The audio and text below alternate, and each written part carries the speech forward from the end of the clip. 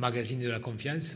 Donc j'attends surtout de ce premier match qui sera... So obviously what I'm expecting is the first match. 2018 for France was a year of a lot of near misses, and we need to win for confidence. So this first match is important for our ambitions, and we are meeting an opponent which is a quality opponent, Wales.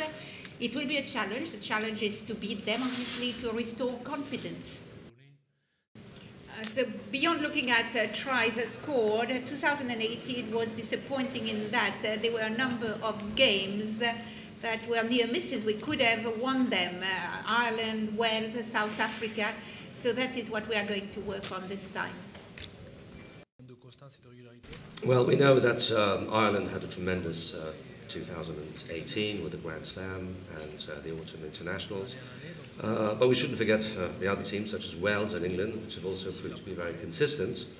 And Scotland and Italy themselves are progressing very nicely.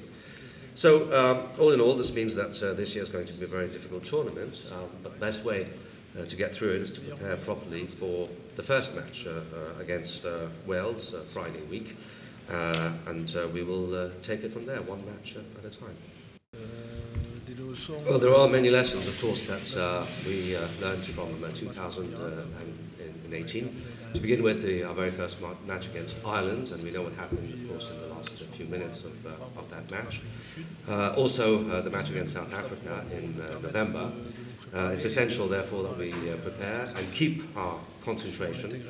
Of course, we shouldn't forget the lessons that we learned from the match against Fiji as well.